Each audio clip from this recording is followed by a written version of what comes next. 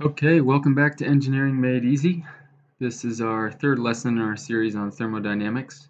It's going to be a short lesson today. Basically, we're just going to be covering some quick definitions that we need to know with relation to some thermodynamic processes and systems.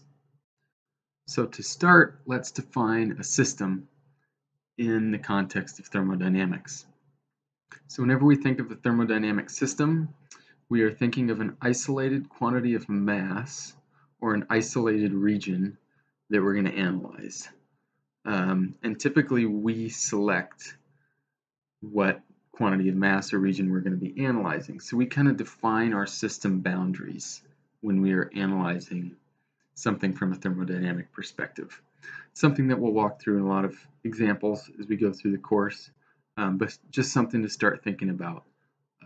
That a lot of times when we're working a problem or when we're looking at a specific like a tank or a turbine, our ability to analyze what's going on is going to be based on how well we can define our system. So the first type of system that we have is a closed system.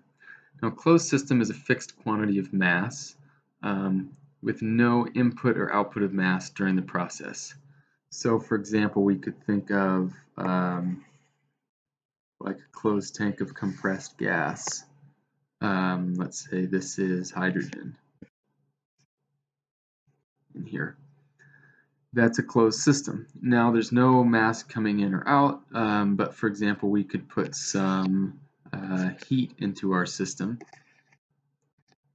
and heat up our tank, and maybe we would increase the pressure and the temperature, for example.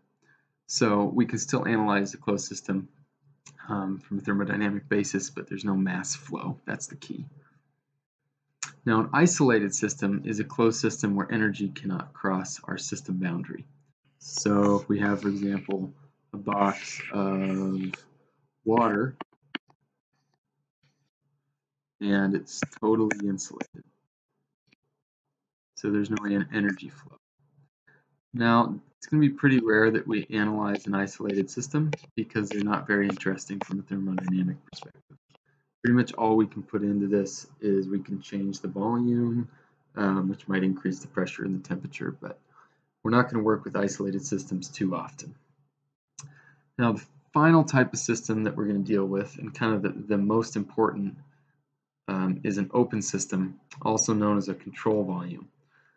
So it's defined as a region in space with mass flow in and out. Some examples of that are a turbine, a compressor, a pump. So you might see something like this farther down the line in the course. Maybe we've got a compressor here. We've got some work coming into it, and we've got mass flowing through it. So this is a compressor.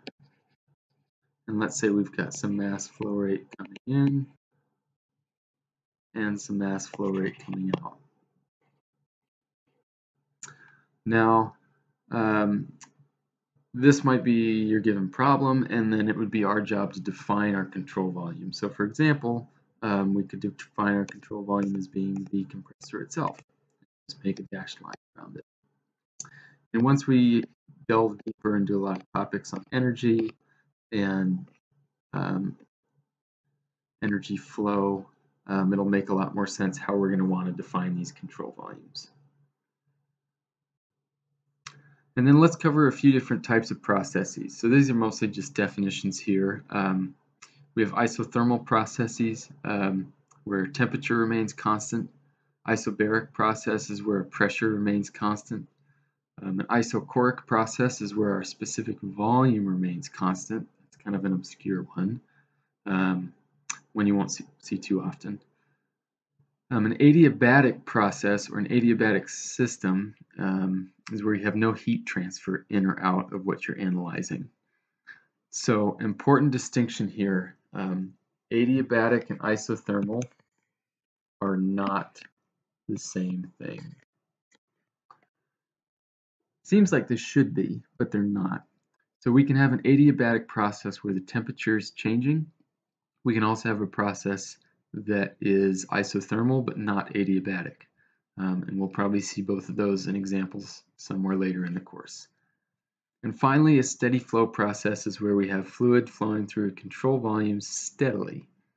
The way you can think about that is if you have like a pipe and you have fluid flowing through it, if there's fluid already filled throughout the pipe, there's not going to be any accumulation of mass within that control volume. So the flow is not fluctuating, it's steady. Pretty self-explanatory, but something that will be defined, or a lot of problems will use that specification that we'll see. So quick lesson today, but important stuff to keep in mind as we move forward. As always, if you have any questions, leave some in the comments. And thanks again for watching.